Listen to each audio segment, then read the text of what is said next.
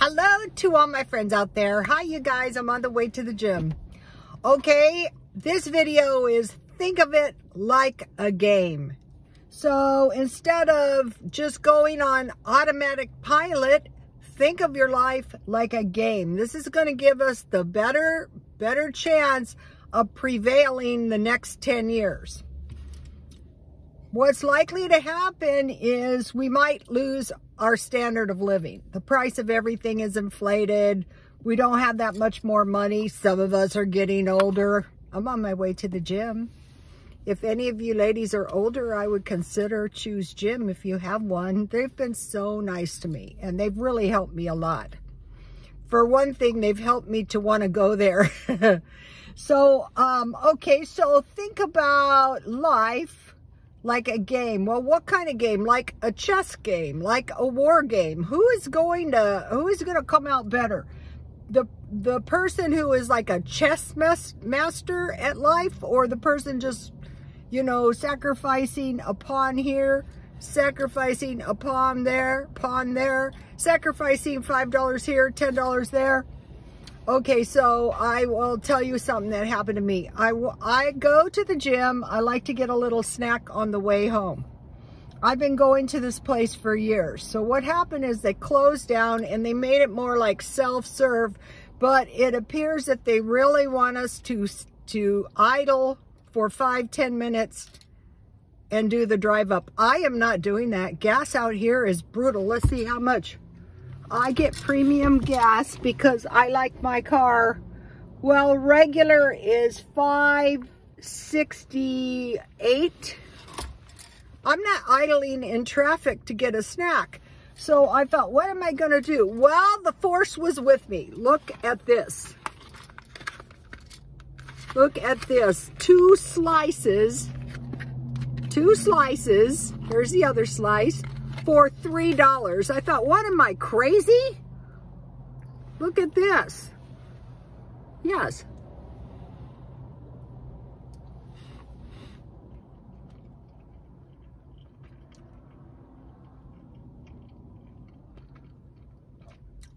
One aspect of the game is to enjoy the game, but another aspect is to guard our money.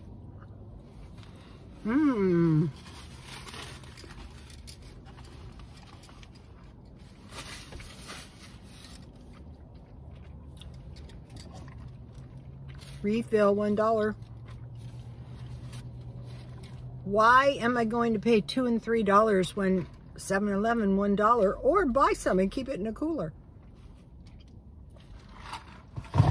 No waiting. Another thing is you get your own piece, and so why wouldn't you select the piece with the most pepperonis on it?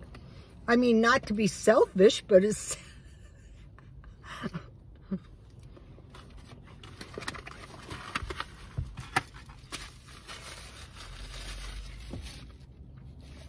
Okay, so it's like what we're doing is we're preparing. We don't know what we're preparing for because we don't know what's down the pike, but every single day we're preparing for things that might affect us. So they warned us, inflation in gasoline, so I'm definitely not going to be idling to wait to pay you a higher price because you remodeled your restaurant. I'm not idling. I'm not going anywhere. I'm just going to the gym and back. Utilities, okay. I'm out of my house between the hours of 5 and 8 p.m. so that I can't possibly use any utilities. Clothing, okay. I mentioned to you guys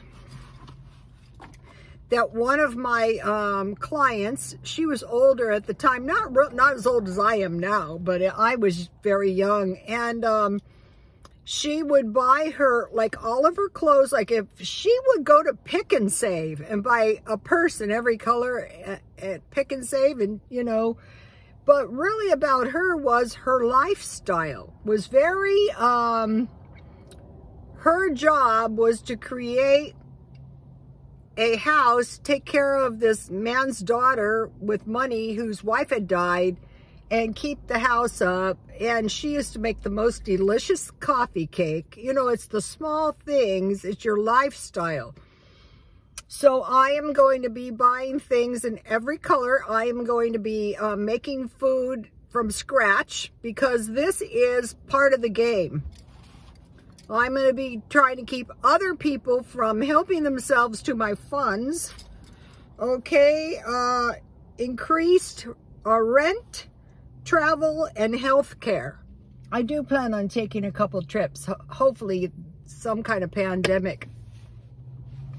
Is it conceivable that some pandemics could hit or some disease? Yeah, especially in these areas where there's a lot of fighting. No water. I did the displacement video, displacing the salt out of the water with steam. And then I want to mention something that's really helpful too. Okay, and in most Americans, we say, okay, hard times, beans and cornbread. So you would get some, we usually had navy beans with ham and cornbread. Some people in America have pinto beans with rice. And so, okay, so think about that.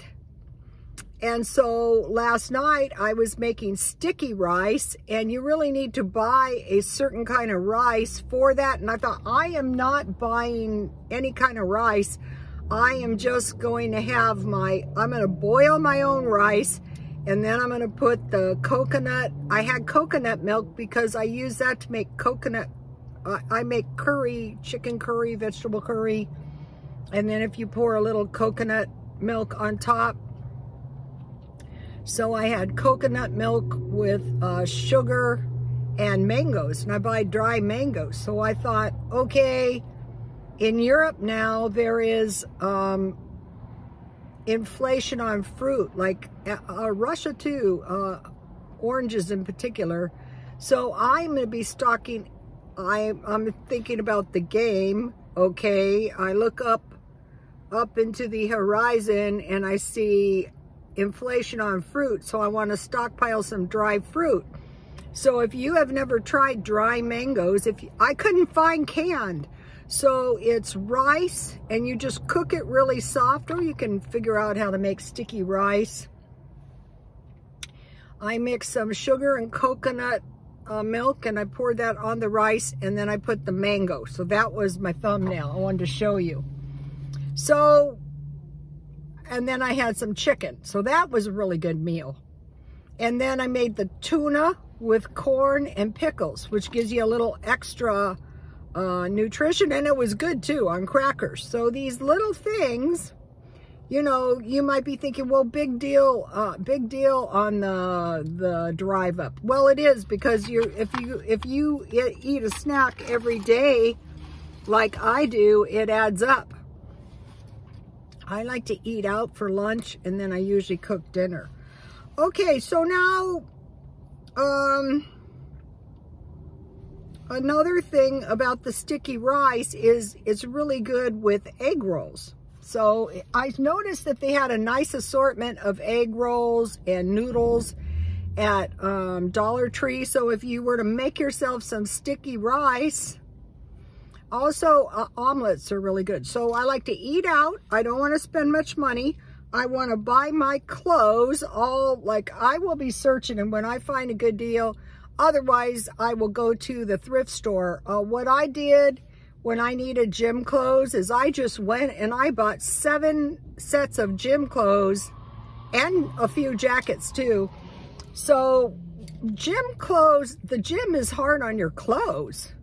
So I am going to buy every 3 months 7 clothes for wearing to the gym. And then when I'm done with them, I sell them. I wanted to mention these. I mentioned these.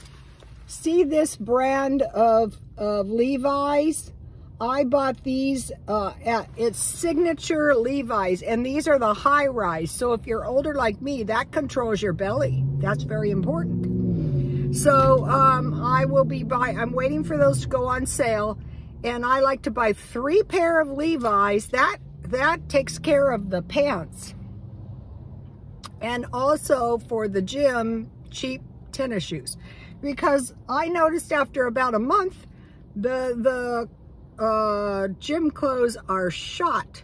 Here's a lovely pair of sunglasses I bought. I bought these 2 sunglasses. These are cute, really cheap at Brands Overstock.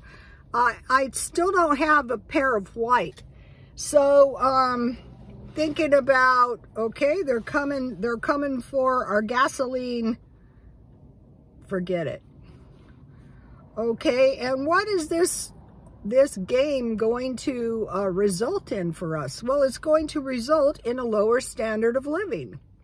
And another thing is, we shouldn't be letting people tell us what we're going to do. Okay, you're going to wait in line. I did go into the restaurant. First of all, you have to ask them to unlock the bathroom. You have to stand there. Then you order your food. And you have to wait, and they get your drink, and they don't fill it all the way full. Like this is a really good 7-Eleven. I buy everything here. I buy my gas, I live here. But I had to stand there, I had to wait for no napkins unless you ask. It was no straws unless you asked. And not enough ketchup to eat my large order of cold fries or to eat my... No, this is not happening, you guys. This is not playing the game well. This is like, okay, you want to enjoy some pizza? Don't go broke. Just get some pizza. Okay, now...